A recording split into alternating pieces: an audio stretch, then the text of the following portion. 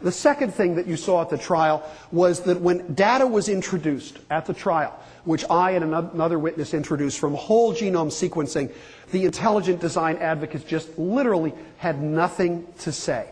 We weren't asked questions in cross-examination. The other side never brought it up. They never argued against it. They just left it. Here's an example. Many of you may know that a few months ago, the genetic code of the chimpanzee was published. Therefore, we can compare our genome to these primate relatives. What do we find? I want to show you one striking finding that dates to about a year ago. You all know that evolution argues that we share a common ancestor with the great apes, the chimpanzee, the gorilla, and the orangutan. Well, if that's true, there should be genetic similarities, and in fact there are.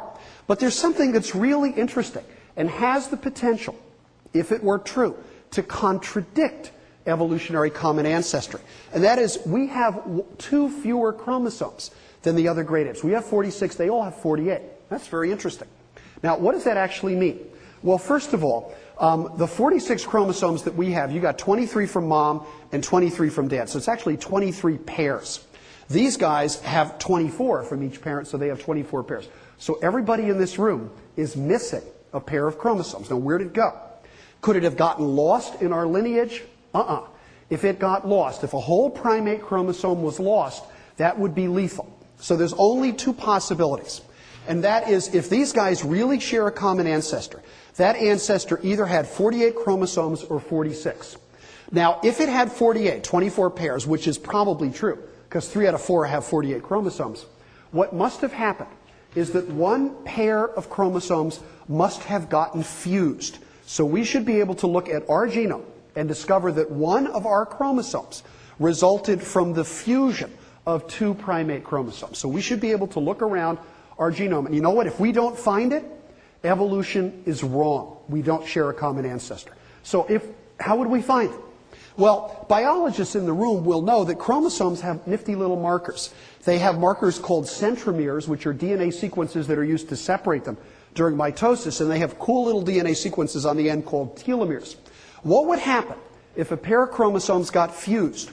Well, what would happen is the fusion would put telomeres where they don't belong, in the center of the chromosome, and the resulting fused chromosome should actually have 2 centromeres.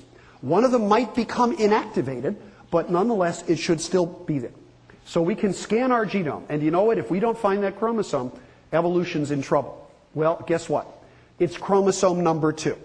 Our chromosome number 2 was formed by the fusion of 2 primate chromosomes.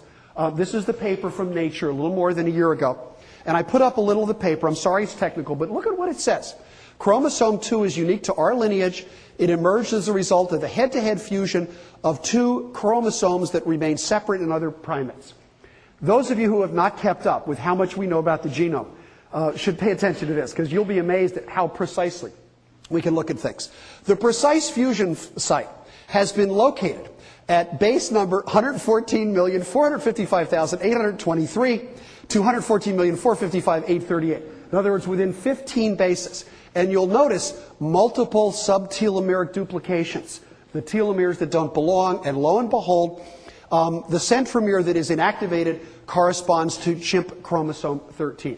It's there, it's testable, it confirms the prediction of evolution. How would intelligent design explain this? Only one way, by shrugging and saying, that's the way the designer made it. No reason, no rhyme. Presumably there's a designer who designed human chromosome number 2 to make it look as if it was formed by the fusion from a private ancestor. I'm a Roman Catholic, I'm a theist. In the broadest sense, I would say I believe in a designer, but you know what? I don't believe in a deceptive one. I don't believe in one who would do this to try to fool us. And therefore, I think this is authentic, and it tells us something about our ancestors.